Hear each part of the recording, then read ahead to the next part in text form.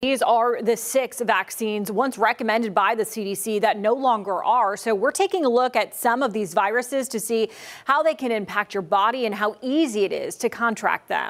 Our sources are family physician Dr. Carla Robinson and the Mayo Clinic. First, let's take a look at hepatitis A and B. Both of them are viral infections that tend to inflame the liver and, in some cases can go on to be pretty severe infections that can have lasting complications as well. Robinson says hepatitis A is typically a foodborne illness, while hepatitis B is usually sexually transmitted. According to the Mayo Clinic, both hepatitis vaccines are given in a series of doses for full protection.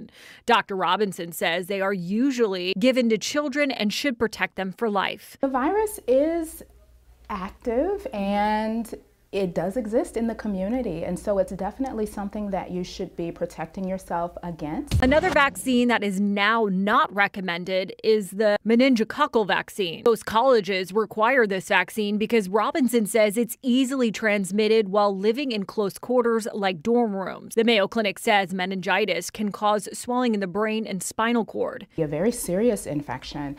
Common symptoms are typically high fever, stiff neck, lasting complications that can be very, very serious, and in some cases even fatal complications as well. Even though these vaccines are no longer recommended for all children, Dr. Robinson says getting vaccines are still a good way to not contract these diseases. Vaccines are one of the best protections that we have against infection.